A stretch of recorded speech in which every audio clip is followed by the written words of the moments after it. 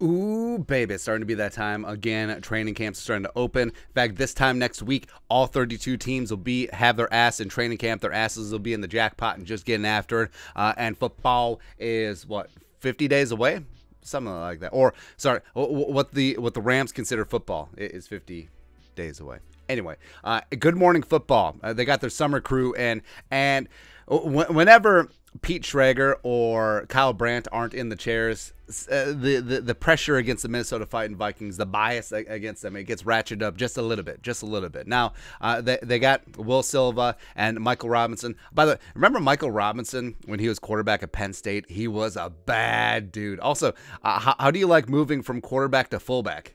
And then he was just dynamite in the league for a number of years. That's what Tebow should have done. Anyway, also you got James Palmer. I have issues with him, but we'll get to that in a sec, as well as Mike Garofolo. That's right. So they're talking about how the Vikings challenge the Packers in the NFC North, the Greasy, Grimy, Green Bay Packers, because the Packers, again, allegedly have 2 straight time NFL MVP, Aaron Rodgers, again, allegedly. Again, another reason 5,972 why people shouldn't be allowed to vote on anything. Sort of is what it is. But Mike Garofolo, he went to bat for our boys. He went to bat for the Vikings. That's right. And I've always liked Garofolo. He's got that summer tan going on. And he's not related to Janine Garofalo. Nailed it. And he's also not related to Jimmy Garoppolo because they're 2 completely different names. But sort of is what it is. Also, he's kind of funny. I like him. But here's what he said. So the haircut host was saying, how can the Vikings challenge Aaron Rodgers and the Packers? I'll hang up and listen. This is what Garofalo said. Quote, easy. If Kirk Cousins and Kevin O'Connell are on the same page, and they should be, they know each other. They've worked together before.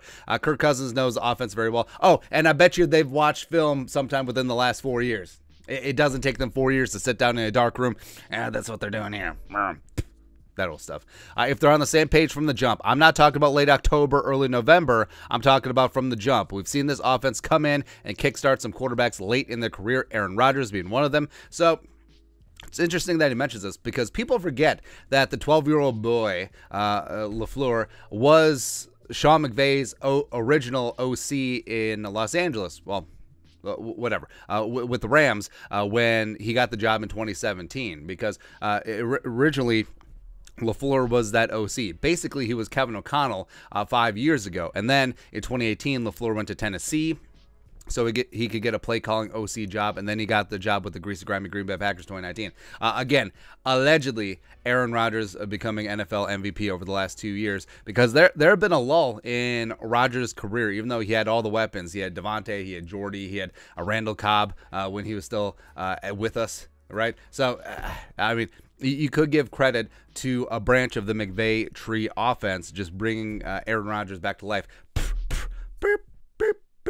And he continued, we've seen that Sean McVay was able to at one point with Jared Goff. Yeah, Jared Goff went to the Super Bowl.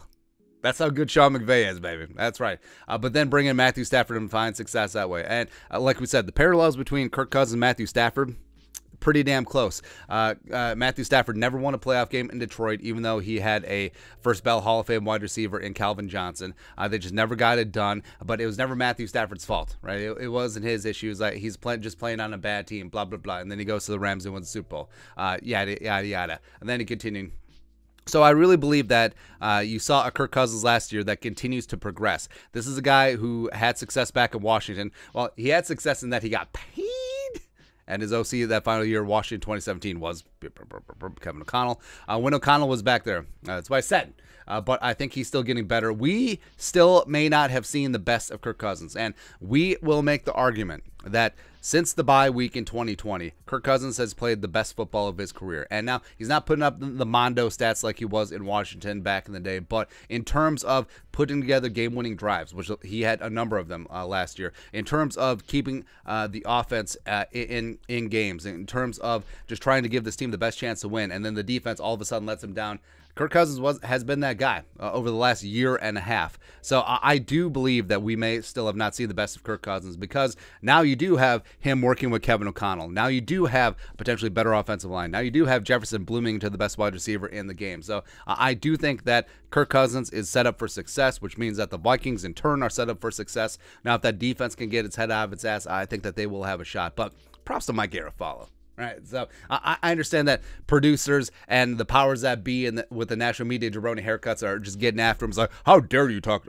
nicely about the Vikings? Although Garofolo is not a national media jabroni haircut because he's got follicles like me. That's right, man. That's right. So props to Garofolo, respect there. But also, so we mentioned the payoff. So James Palmer, when it was his turn to talk at the dish, he was talking about, well, the Vikings don't really have much edge rushing depth beyond Zadarius Smith and Daniel Hunter. You would think that a guy at NFL Network, a guy that's been reporting on the league, would realize that it's Daniil. It's been Daniil since he came out of the womb. It's been Daniil since he was at LSU. It's been Daniil since he came into the league as a third-round pick. But Daniel Hunter, please. Please. It's infuriating. Daniel Hunter. Get the hell out of here, man. But anyways, your thoughts are our thoughts. Garofalo showing some love to the Vikings on Good Morning Football. How the Vikes can punt the Greasy, Grimy Green Bay Packers. And Kirk Cousins, we may not have even seen his final form. Let us know your thoughts and our thoughts in the comment section below. Subscribe for daily Vikings takes. Want to support the work? Put a little something in the Venmo. But till next time, Skol, production value.